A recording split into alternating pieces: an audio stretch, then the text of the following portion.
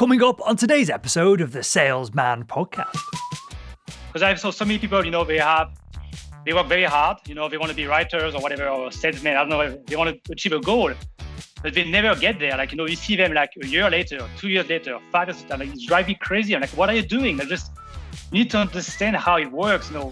I think the brain is not designed to be able to, process a factor that we need to think of to succeed. We don't know many things we don't know about reality and what's going to happen in the future. So, and also it's a way, it's a good thing because maybe if you knew beforehand what you have to do to succeed, you will not get there. You will not start. Hello, Sales Nation. My name is Will Barron. I'm the host of the Salesman Podcast, the world's most downloaded B2B sales show. On today's episode, we have Thibaut. He is the author of Master Your Thinking, which you can find on Amazon. And on today's episode, that's what we're getting into. Master Your Thinking, how to control your assumptions, how to avoid falling into the pitfalls of cognitive biases, and how to deal with someone when they are genuinely delusional, when they're not living in an appropriate reality to do business with them, but you've got to get the deal done. You've got to sign those contracts with these individuals to get our commission payments. So how to deal with those folks and a whole lot more. Everything we talk about is available in the show notes of this episode over at salesman.org. And so with that said, let's jump right into it. I think we're going to start to talk about how to master the way that we can think, and then we might end up on emotions, focus, or one of the other books, and many amounts of self-improvement content that you have in your mastery book series. And there's tons of things we can go with this episode, but we'll start with how to master the way we think and our ability to think. So with that, let's tee things up. Can you share with us? I know this is anecdotal. There's probably no real number you can put on this, but how much of success that we have in life comes from our ability to think accurately and clearly? Okay, yeah. Well, I think it has a lot to do with how we are thinking accurately. Because I saw so many people, they work very hard.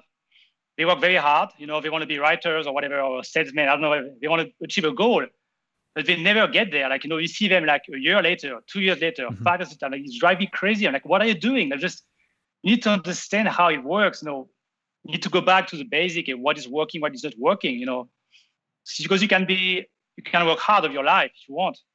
But if what you do has no impact, if you have the wrong strategy, it's never going to happen. It's just never going to work.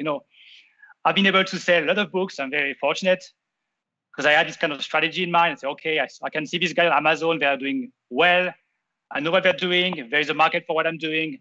I think I'm okay. I can be better. So if I keep sticking to this strategy I have, I will get there, which I did. But many people would just, along the way, they will starting something else. Oh, let me try this podcast interview. Or, I don't know, let me start doing coaching. So they try to do too many different things at the same time. Oftentimes they have different, they mix business models together, trying to make it work, but they don't have a clear understanding of what they need to do to achieve the goal and what their goals are in the first place, I guess. So I have friends like that, spend years trying to achieve goals and not working. And I'm just like, what are you doing? Wake up. So it's not working. Thibaut, why is it then? Because what you've just said makes total sense. And everyone's nodding their head as they're listening to this understand the process, hopefully model someone else who's having success in sales. Just copy what they're doing the best you can and follow up. It's easy to say, but it's seemingly difficult to do. So are there any cognitive biases that affect our ability to just follow a plan? What stops us being able to focus on just the simple things here? I don't know. I actually don't know. I think some people have unrealistic expectations. Like for instance, they feel like, okay, if I have a book, if I spend a year or 2 years write a book, I'm going to sell millions of copies and I'm going to be successful, or whatever. And I had the same at the beginning. I thought I would have a blog. It would be so successful. I'd be making money. I would have these millions of page views or whatever. It never happened. Never worked. But I think it's part of the process to be able to refine your thinking. It's okay to get it wrong at the beginning. And then you have to think, okay, it doesn't work out. What is working out? What am I good at? And then for me, I realized that, okay, I wrote a book. People like it. I like writing the book. I got great reviews on it. I'm making a little bit of money. There is a market out there. So I can make this happen. So I could see that. So it's based on testing a lot of things, getting feedback, and being, smart enough, I guess, to look at what is working and what is not working. It's okay, this is working, I'm going to focus on that, and I'm going to forget about that. So it's part of letting go as well of a lot of things, because people want to do everything sometimes. They feel like if I'm everywhere online, for instance, it's a big trap. If I have a podcast, books, coaching, a mastermind, and if I do seminars, webinars, I'm going to be successful. Oftentimes it doesn't work like that. It's more like, what is the one thing that works for me? And what if I keep doing that, like 100% focus on that one thing for the next year or 2 years or 3 years? That's what I did personally. I think it's working really pretty well. But there is a risk. That's, what if it doesn't work? And I think it's why people are afraid of that, because they're like, oh, what if I don't try everything and only do books writing or only do coaching, I might fail? And the answer is yes, you might fail. But if you don't do that, you will fail. You're actually much more likely to fail. So that's kind of, I guess, reality in a sense. Why? So that's what I would say. Why are we somewhat delusional? It seems like a human trait, right? Of, you mentioned there, if we launch a blog, we expect in a couple of years we can have millions of page views on that. And I've been there myself, like projecting and building business plans and thinking that we're going to do incredible things. And for salespeople, it might be, well, I'm going to get into this new role, this new company, this product, and it's going to be easy. I'm going to crush it. And a year later, reality comes around and just slaps us in the face. Why is it that we have? Because clearly it's good to have high expectations and big dreams. Yeah. But why? Why do we? I guess a lot of the time push into this realm of it's just almost delusion. I think the brain is not designed to be able to, I guess, process every factor that we need to think of to succeed. We don't know many things we don't know about reality and what's going to happen in the future. So, and also it's a way, I guess, it's a good thing, because maybe if you knew beforehand what you have to do to succeed, you will not get there. You will not start. So part of it, I think, is actually good. And then over time, you need to realize, okay, now I need to put the work. Okay, I thought I would need to do that 10%. Actually, I need to do that. And that's okay. And if you're not willing to do it because you don't have the passion or you don't have the drive or whatever, then you will fail. And that's okay. And you move on to the next thing that you really want to do. So I think it's a natural process to select, I guess, people who really want to succeed. But it's very hard from the get-go to know, to have this realistic expectations, I think. Maybe it's impossible. Sure. It's part of the process. I like what you said. Two things here which I really like. One, until you get going, you don't know what you don't know. And that sounds, again, dead simple, almost counterintuitive, but that's really important. And I love the way you framed it up as well in a positive light of, if you knew how difficult it was going to be, you would have probably done something else in the first place. I think that's really motivating, right? If we're in a sales job, it's tough. We've just gone through a global pandemic, economic crisis that could implode again at any moment. Well, if you knew all of this a few years ago, you've probably gone into, I don't know what an easier role would be, but maybe you'd gone into an easier role. So let me ask you this then. How do we know when we should quit? How do we know when we reach a point where we've got some feedback, we've done this and this, but we're still passionate about the project, we're still passionate about getting these deals done, we're passionate about maybe not selling itself, but what the revenue, the commissions will bring us? How do we know when we should go, okay, we've wasted enough time on this now? There's a cognitive bias here, I'm sure, that kind of when we overinvest into things before changing and chopping to the correct direction quicker. But how do we know when we've invested too much into something and we should stop and change tactics? It's actually very hard to know. I think there's no right answer, but one thing you can do is just decide, I'm going to spend 3 years on it or 5 years on it. If it doesn't work out, I'm going to quit. Actually what I did 3 years ago, and I said, okay, I'm going to spend 3 years only writing books. So every time I'm going to do something else, stop, go back to writing, which I did hundreds of times. And if I don't get some success in 3 years, I will think about what's next step, basically. So I gave myself this time frame to think about it and to rethink. So I guess you can do that as well. Like, you have a time frame. Okay, I'm going to work on this project for 2 or 3 years. If it doesn't work out, I will stop. I will rethink about it, and I will make a decision. Yeah, and one more thing is, like, if you don't have any feedback, good feedback from reality and from the world, from the customer. I mean, after 3 years, I guess, I don't know, it's just kind of strange, right? So for me, why I kept going is because I got this good feedback from the beginning. So I said, okay, sure, people like it, there is a market, so there's no way I cannot have some success. So I kept going. So I would say, yeah, have some good feedback, make sure there's a market for it, because creating a new market is possible, I guess, but it's very, very hard, unless you're the Elon Musk or these big guys. So have a market, know if you're good at what you're doing, look at what feedback you're getting from your customer, know if they are willing to pay you. Did you make a sale? That's important, because if you can make one sale, you can make 10, 100, 1,000 and more.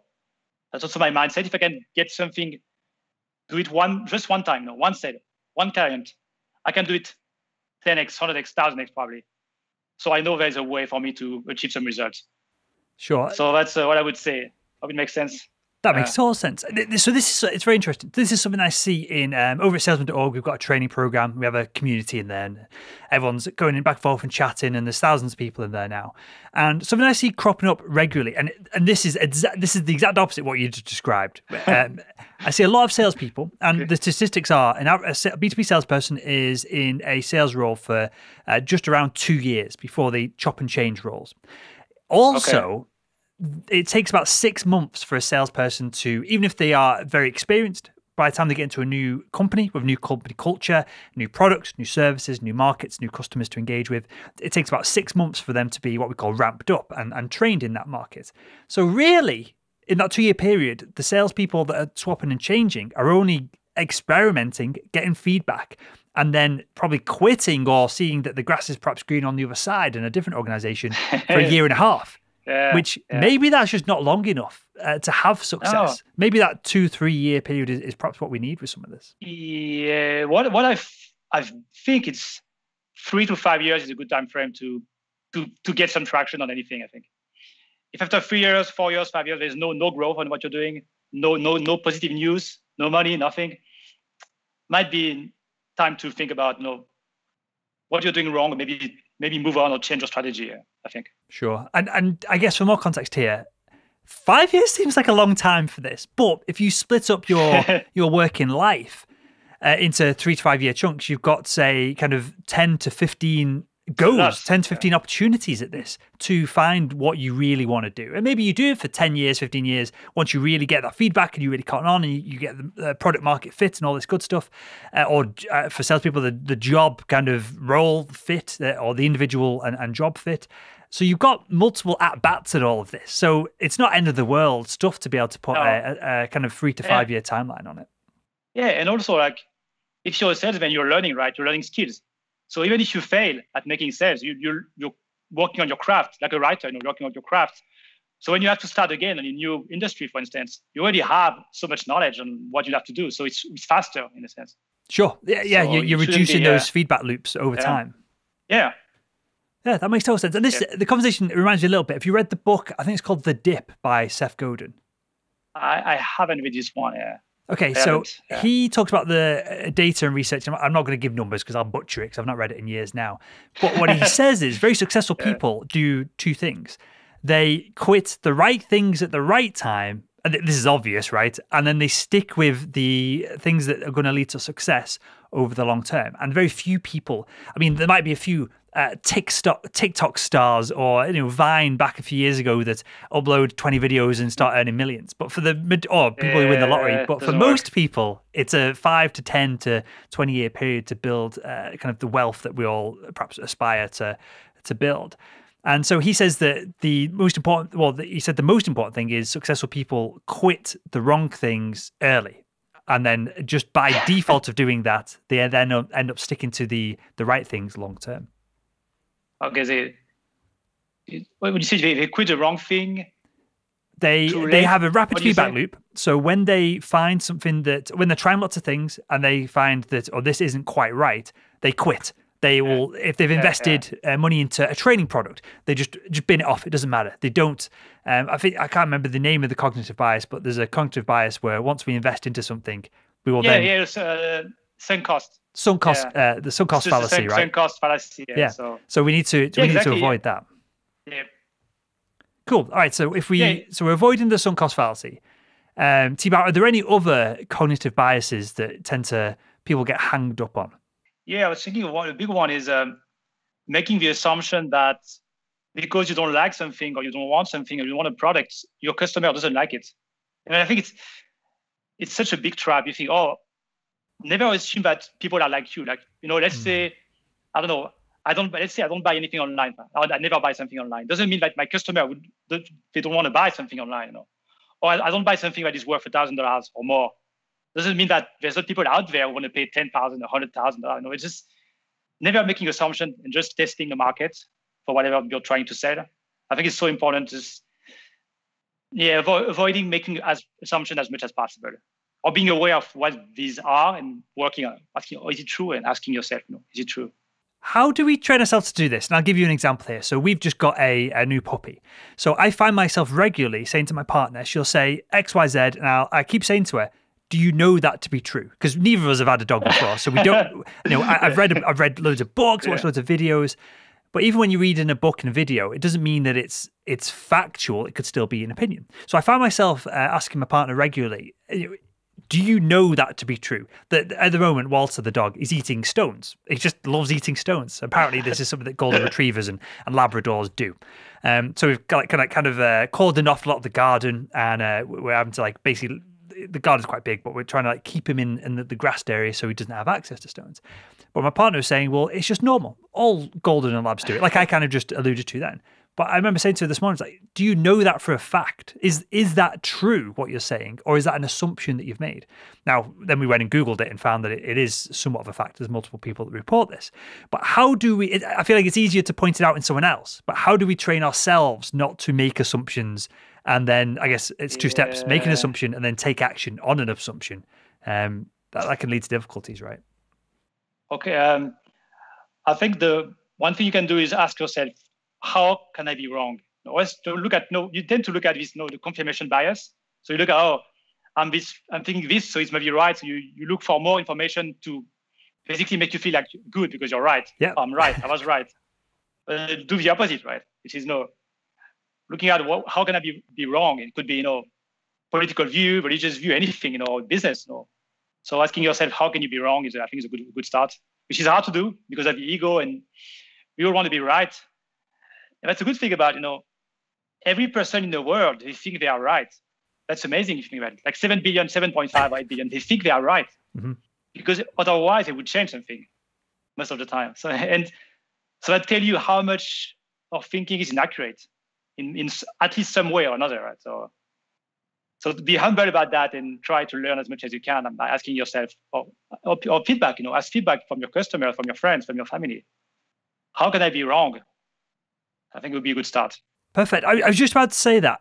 Is it physically possible to do it ourselves? Or do we need a coach, mentor?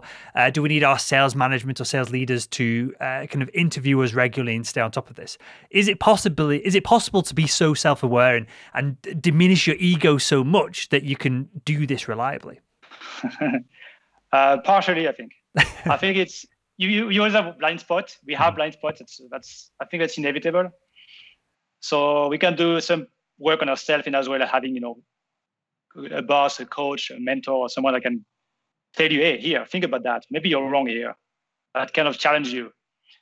Especially if you're a CEO, like you really want to have a team of people like attacking you every day. Yeah. Not like, oh, great. No, you're wrong here. You're wrong there. You want to have people around you that are challenging you all the time. I think that's how you design a better model of reality and have better results in your business or other areas of your life. Sure. So that's what I would recommend. Yeah. That's something I see in more modern sales versus when I was in sales, perhaps kind of 7-8 years ago, in that it's less of, there's a few things. Sales used to be a lot more of a boys' club than what it is now. A lot more like bravado and like banter. And now it's more of a, not in all places, but it seems to be in the companies I'm engaging with, more of a business unit that's not so siloed off against everyone else. And so they don't get away with all these shenanigans that like they used to. And the customers don't want to be taken out on the golf course to win business anymore. They want to engage and have a consultative process, right? And learn something in their conversations as opposed to be kind of sold at and have someone throw a pitch down their throat. So some of this is disappearing. But I feel like that's something that is perhaps happening more organically within like companies' cultures. There's more sit-down meetings, there's more discussions, there's more. It's probably just people are scared of getting sued as well. So HR is involved in a lot more of this stuff as well. So with all that said then, Thibaut, how does, because I feel like we're two dudes here, right? Having this conversation over Skype and we're both in a relatively logical mindset. We're having a nice chat. How does this change when emotions get involved? So it's one thing to say, just, ask how this could go wrong. Do this. But when you've got perhaps a customer who's screaming down the phone at you, or perhaps your work life's going great, but your home life's falling apart and there's other things going on then that's affecting your emotional state. How does our emotions affect our kind of like view on reality? Well, I think I like to say, like, you don't want to make a decision when you're like in a bad emotional state, right? Like, never make a big decision in your life when you're angry or or depressed.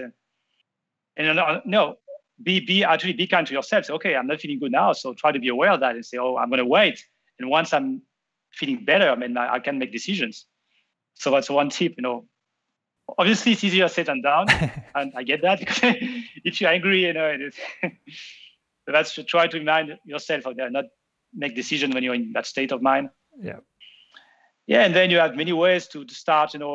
I like things like a morning routine or things you can do every day in the morning to start with good thinking, start with meditation, or think that it can help you really condition your mind every single day. So I think something you can do to improve your overall emotional state.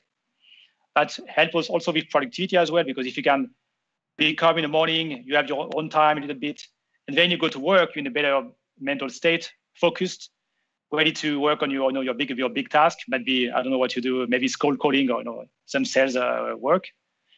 So that's a big part of what I like to do is conditioning the mind, because we tend to have a lot of negative emotions kind of by design, just because the brain is always trying to survive, you're looking for threats, and we have kind of this tendency to have a lot of negative emotions. So it's good to just train ourselves to focus on the positive things, like gratitude as well is a big thing. Self-compassion, always be nice to yourself, because you're always trying to do our best. You're always trying to do our best with what we have at any time, even if it doesn't seem that way from maybe someone else looking at you. But yeah, so that's what I would say, like a few tips I could mention. Sure. What can do. I love this idea of being kind to yourself. And I always, because that seems somewhat selfish on occasion, right? But I like to think of it like this. We're probably on the same wavelength here. I can't look after other people unless I'm in a good place myself. If I sort myself out first, I can then look after the dog and my girlfriend and stuff. But if I don't look after myself, I'm frustrated with them. I'm frustrated with work. I'm frustrated with the sales that we do. And so I totally agree with what you're saying here. We need to start. I almost try and keep every day as a clean slate. And again, a lot of this is easier said than done, right? But a lot of that comes from me, from having that good morning routine. So what does your morning routine look like? How do you reset yourself if you've had like a miserable evening the day before? Well, it depends, but I like to, these days I'm just waking up thinking of, I'm selling books, I'm having an impact, I'm thinking of these positive things about my business going on. I like to just take some vitamins, drink a cup of tea. So really like to take my time, because I want to be in this, in this kind of brainwave that are very quiet and focused and calm. Because I realize that when we are like overstimulated with social media, emails, videos, and all this stuff, it's very hard to focus on this important task you need to get done every day. Like your most important task is usually very hard, very challenging mentally or emotionally. And I think it's the big thing for me is to start my day with the first working on my most important task, which is right now is writing for me as a writer, obviously. So that's one a big tip I really want people to do if they can, obviously. Sometimes they cannot for some reason. But calm your mind, do some meditation, some stretching or something else. Drink your tea, breathe, or do whatever you want to do to calm yourself. And then you start working. I like to set my goals every day, every morning. So I'm writing down some of goals for the day. And then, work on that. Start working. That's what I do. And it's very good to stay focused and to get more done. Sure. So that's what I recommend. And just the process of having we call it MIT, most important task of the day. Just having that alone resolves so much pain in, I know, my life and some of the, we talked about this in the community over at salesman.org, because then you've got no excuse to faff around. You've got to focus. And once I find personally, once I start doing something, all of the other nonsense falls apart. For me, the hardest part is that moment of putting pen to paper or picking up the phone or whatever it is. Once I've done that, I'll procrastinate on that for hours. Like sometimes that's one of my kind of biggest issues. But once I start it, then you're almost in this like a flow state, and then you can carry on throughout the rest of the day, right? Yeah. I think, when you talk about productivity, I think the simple things you can do, as you mentioned, is to work on your most important tasks first thing in the morning. That's the only thing you really need to do. If you can do that, you will be fine. Yeah. Because then you will feel better about yourself. You'll do more stuff in the afternoon. And if you do that consistently every single day, that's really the only thing we need to do, I think, in terms of productivity, as opposed to having all this complicated, like to-do list and software and get things done, whatever. I think it's kind of pointless, because unless you're really, really disciplined, then you can move up maybe to a very complex system. But I think for 99% of people, you sit down, take a piece of paper, write down your most important task, maybe 2 or 3 tasks every day, and work on it. Yeah. And for salespeople, your most important task every day is very likely, unless you've got like a massive contract that needs work to get the deal closed, it's prospecting. It is, as you said before, cold calling, or it's cold emailing, or it's reaching out on LinkedIn or whatever it is. Just get it done. Once you've done that at the beginning of the day, the rest of it's easy. Are you aware or familiar with the, I think it's Brian Tracy who has the eat the frog metaphor. Yeah. Eat that frog, yeah. So for the audience who might not be aware, it's if you have to eat this frog at some point during the day. Well, there's 2 types of people. There's people who will just eat it, get it done, and then carry on with the day as normal. Fine, they've done it. The other set of people, which is me, a procrastinator, will put it off until the last minute. But now you've wasted the whole day faffing around, stressing about eating this frog, and you've got to do it anyway. And you've all the other tasks that you thought you'd do beforehand have all been a mess and a muggle because you've been stressing about the frog. And then you get it done, and then you eat it at 11 o'clock at night, and you're like, oh, it wasn't that bad anyway. So Brian Tracy's metaphor is just eat the damn frog, get it done. And I think, as you said, it's okay. We all procrastinate, right? I mean, nobody's perfect. So same thing, be self-compassionate. You're going to procrastinate someday. It doesn't matter. I mean, as long as you try your best every day. So for me, a big tip when it comes to emotions is really the self-compassion part of it, which is not selfish, as you said. It's selfless, because if you're in a good emotional state, you can be happier, you're more productive, you're nicer with your family, nicer with your colleagues, nicer with your employees. There's it's just so many benefits. And it's I call it a safety net to your well-being, because if you don't have self-compassion, if you don't practice that every day, you're gonna get into depression sometimes. But if you have this kind of safety net, it's okay. Sometimes I have a bad day, everybody's like that, and you have this kind of self-talk, it's gonna really help you move up to feeling better about yourself. So I think it's really important to practice that in our daily life. Amazing stuff. Well, I've got one final question for you, Thibaut, and that is kind of going slightly off topic here, or on topic, but perhaps less focused on ourselves. Is there any way to call out someone or communicate with someone when we know that they're falling into all of the traps that we talked about in this episode of? Perhaps they're slightly delusional.